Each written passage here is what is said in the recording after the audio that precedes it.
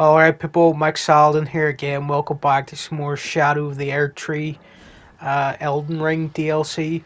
I just wanted to show this chaotic dragon fight I had, because this is really the moment where I realised that this DLC was like a 11 out of 10, and it was one of the best I'd ever played, because I just ran into this dragon fight. There was like 15 other enemies here also fighting the dragon and trying to fight me at the same time. I'd summoned Black Knife Tish by accident. I'd meant to summon my Mimic here. This guy on a horse started chasing me. I had to get my horse back. I was wearing a Great Jar helmet that I found in like a random cave somewhere. And I looked ridiculous. And there was just all these people fighting this dragon and people chasing me. Black Knife Tish, I didn't know what they were doing. They might have been fighting the dragon. They might have been fighting the like 15 other enemies around there.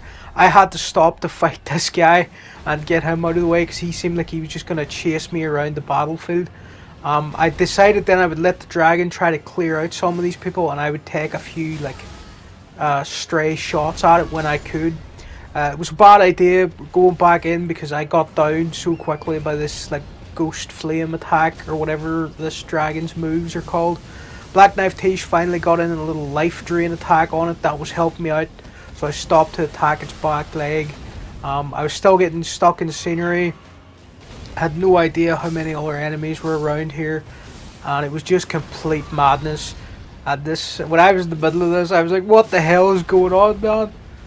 Like, there's nothing like this in the main game. A few enemies will fight each other, but there's nothing as like large scale as this, where there's a dragon fighting like 15 guys, and that you can summon somebody to help, or you can summon one of your Ash summons to get stuck in as well. I think it's quite a unique situation. And yeah, the dragon was helping me out at times by taking out people who were chasing me. I was helping out the enemy by attacking the dragon and distracting it sometimes. It does a lot of damage. Like I was almost wiped out there by a couple of those flame attacks. Black Knife Tish was actually doing alright when they weren't attacking the random rocks by mistake.